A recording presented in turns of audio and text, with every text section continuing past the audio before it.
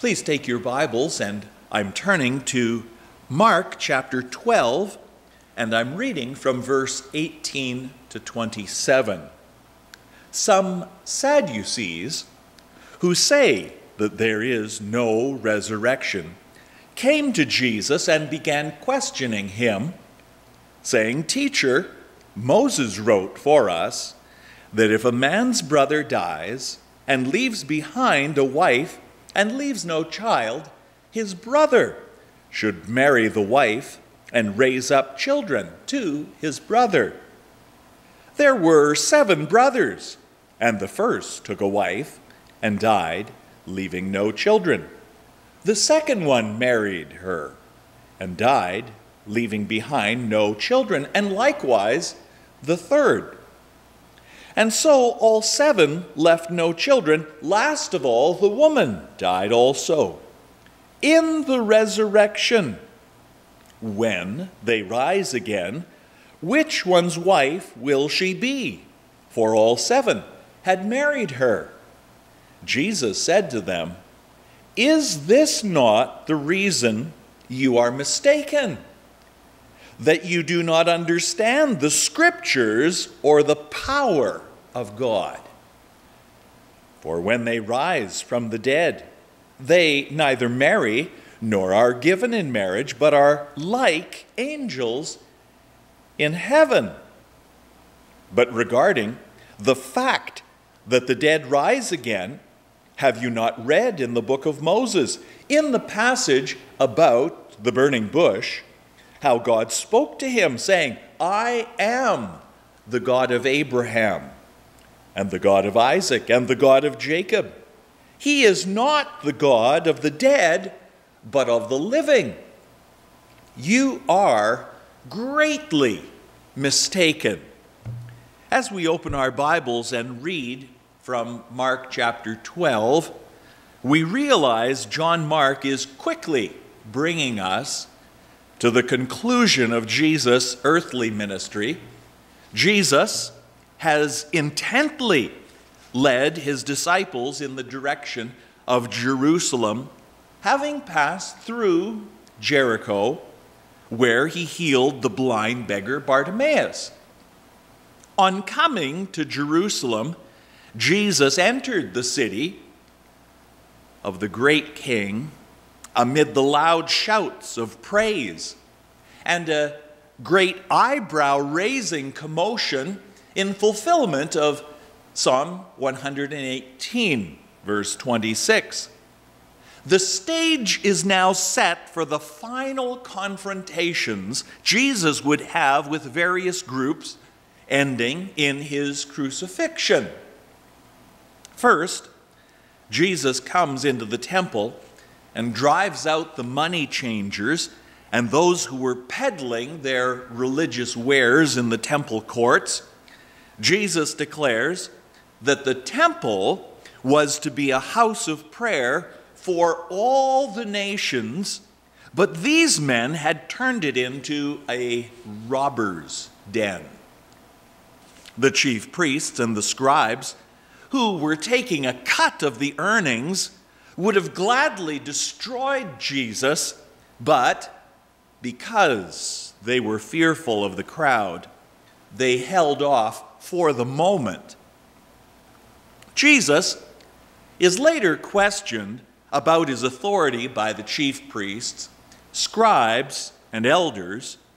He offers to answer their question pertaining to authority if they will first plainly say what they thought about John the Baptist's ministry.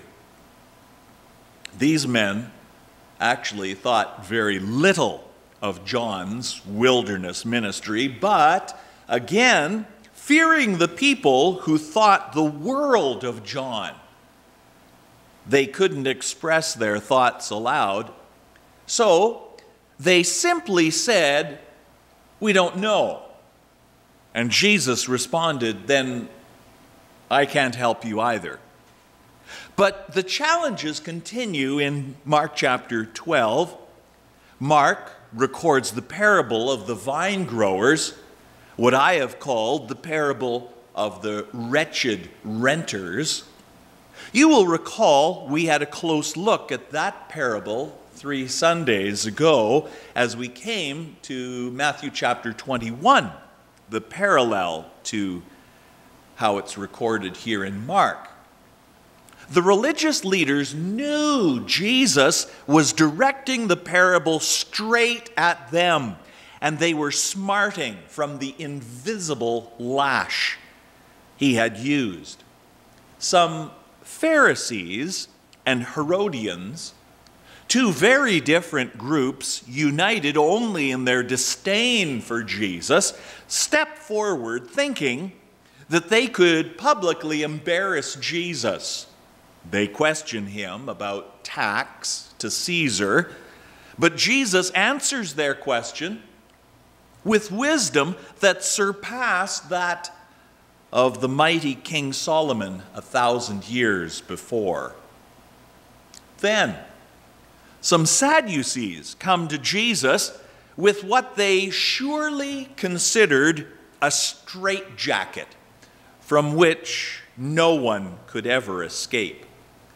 First, let's consider who is asking the question. We frequently hear mention of the Sadducees in the Gospels, and here John Mark gives the comment that these men say there is no resurrection. We often hear of the Sadducees paired with the Pharisees, but I assure you that they were by no means on friendly terms. One of the most outstanding glimpses into the divide between the Sadducees and the Pharisees can be found in Acts chapter 23, where Paul has been brought up before the council. That is the Sanhedrin in Jerusalem, to answer for his conduct. This council was comprised of both Sadducees and Pharisees, as Acts chapter 23, verse 6 says. Paul, believing that a fair trial would surely be held right before his hanging, also believes that drastic measures are called for. He cries out that he is on trial for the hope and resurrection of the dead. The fat is instantly in the fire. For the Sadducees say there isn't a resurrection, and the Pharisees say there most definitely, most certainly is. Furthermore, the Sadducees say there are no angels, no spirits, and no scripture beyond the 5 books of Moses. But the Pharisees believe in angels, spirits, and the entire Old Testament as we have it in our Bibles. That council meeting is turned into a shouting match, and all order goes out the window in the heated arguments which ensue. We also remember the Sadducees were part of the establishment in Jerusalem and were tightly attached to the temple and the temple service and ceremony. The Pharisees were typically wandering moral teachers who were not linked in the same way to Jerusalem. As a result, the Sadducees were often looked on with suspicion as having sold out to the Romans in order to maintain their place and the privileges that went along with that. Some of these Sadducees, these ones who say there is no resurrection, approach Jesus now with a story and a question about the resurrection. Remember that their authority base, their scriptures, are limited to the 5 books of Moses: Genesis, Exodus, Leviticus, Numbers, Deuteronomy, the first 5 books of the Bible called the books of Moses. And strangely, they go into what they claimed to believe for their ammunition. Deuteronomy chapter 25 and verse 5 is quoted here in verse 19, but then they extrapolate a tragic family situation where there were 7 weddings and 8 funerals. I'm a little bit glad that this family wasn't a part of my congregation. Over 20 years ago now, for whatever reason, a particular family latched on to me, and I forget how many family weddings I officiated for them as sibling after sibling came to the altar for matrimony. But it certainly wasn't 7. And I have yet to assist them with any funerals at all. One preacher referred to this family as genetically impoverished. 7 brothers in the family, and the oldest takes a wife, but dies and leaves no child. Just as soon as the mourner's clothes are put away, out comes the wedding canopy again. The second brother marries the widow, but alas, death comes to claim the man, and no child is conceived. Back and forth this family rocks through the coming weeks and months until successively all of the brothers are briefly married to the woman. What a ride it would have been between celebration and grief. Son number 7 marries and dies childless, just like all of his brothers, never figuring out that it was likely the woman's cooking that was the end of them. As with each of them, the youngest is carried off, and this highly experienced widow again marches to the cemetery over the path that she knows as well as anything in life. Last of all, funeral number 8. The day comes when the woman does not walk into the cemetery, but is carried, for she herself has died, and is laid to rest in what is now a very large family plot indeed. In the resurrection Jesus, that time when the dead are mysteriously and supposedly to somehow live again, which one's wife will she be? For all 7 had married her. I'm sure they attempted to keep a serious look on their face, but deep down the belly laugh probably started to erupt and started to make them tremble. Jesus, however, is not befuddled. As with the question of the Pharisees and the Herodians over the tax to Caesar, he perceived the error of their way perfectly. Jesus says, "You're mistaken. You're clueless, and here's the reason.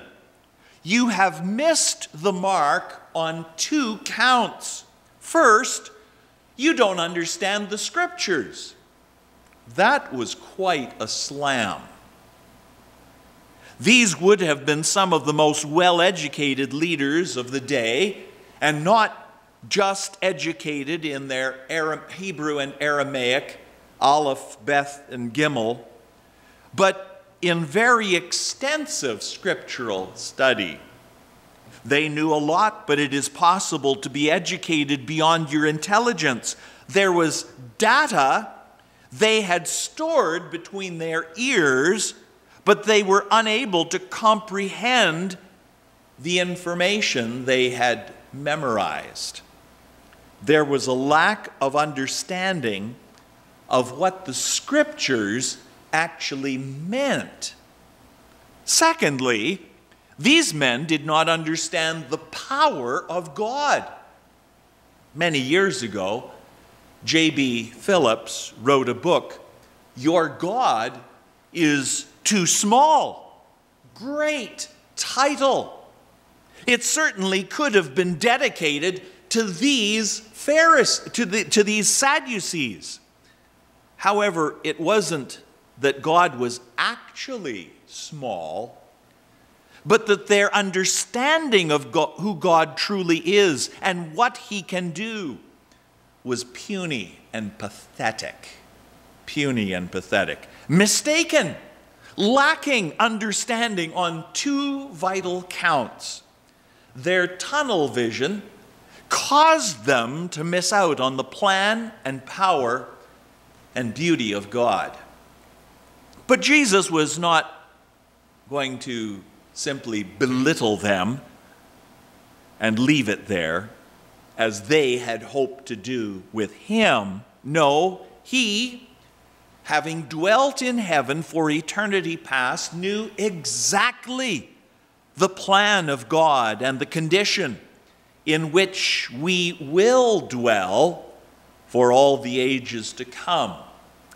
In the resurrection, and Jesus doesn't blink for a millisecond on that, we are ushered into a place in which we are like or similar to angels in this one aspect.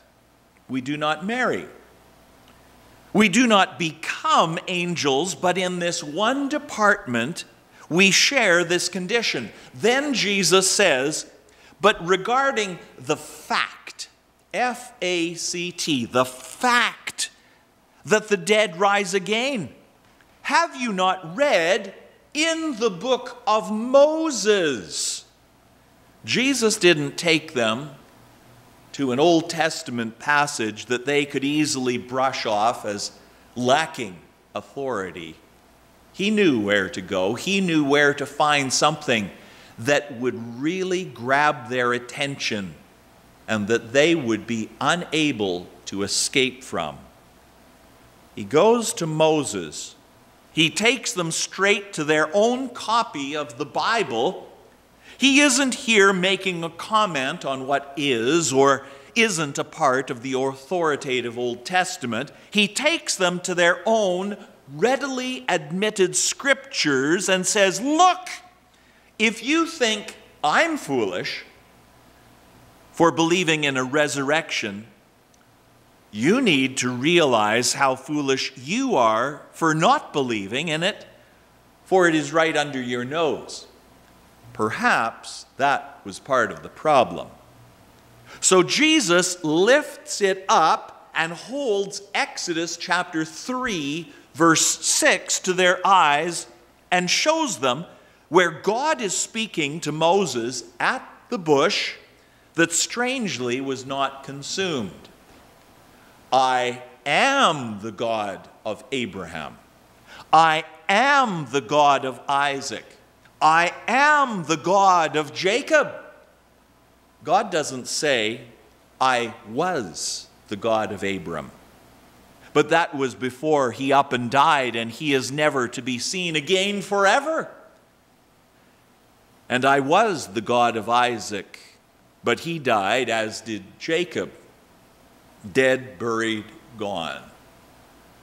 Guys, Jesus is saying, haven't you read this? Surely you have in all of the classes you have sat through as pupils. Surely you have instructed others again and again. Has it not registered? Don't you see it? Don't you understand what the scriptures plainly declare? And don't you see that the power of God is so very much more than just a fascinating trick in the desert, a bush that burns and burns and burns? The power of God is more than sufficient that the dead shall live again. Jesus declares he, God, is not the God of the dead, but of the living. And he ends with, you are greatly mistaken. They hadn't just missed the mark a little bit, but he is saying, you are so far off the mark, you've missed the target absolutely and completely, as though you were shooting in the opposite direction of the mark. You are greatly mistaken. You are greatly off the mark. Does it matter if there is a resurrection? In 1 Corinthians chapter 15, what we call the resurrection chapter, Paul says in the loudest terms, yes. He says, if we have hoped in Christ in this life only, we are, of all men, most to be pitied and the most pathetic of all. He says, if the dead are not raised, let us eat and drink, for tomorrow we die. And then it's all over. There is nothing more for us. If this life is all there is, then you have to make the very most of it, because you only go round once. And right there, you could take a snapshot of the Sadducees and paste it right there beside that very declaration. Let's eat and drink, for tomorrow we die. This life was all that they were expecting, and so they were going to grab all of the pomp, the power, prestige, and privilege they could get their hands on, because they were only going around once. What a horrible way to live.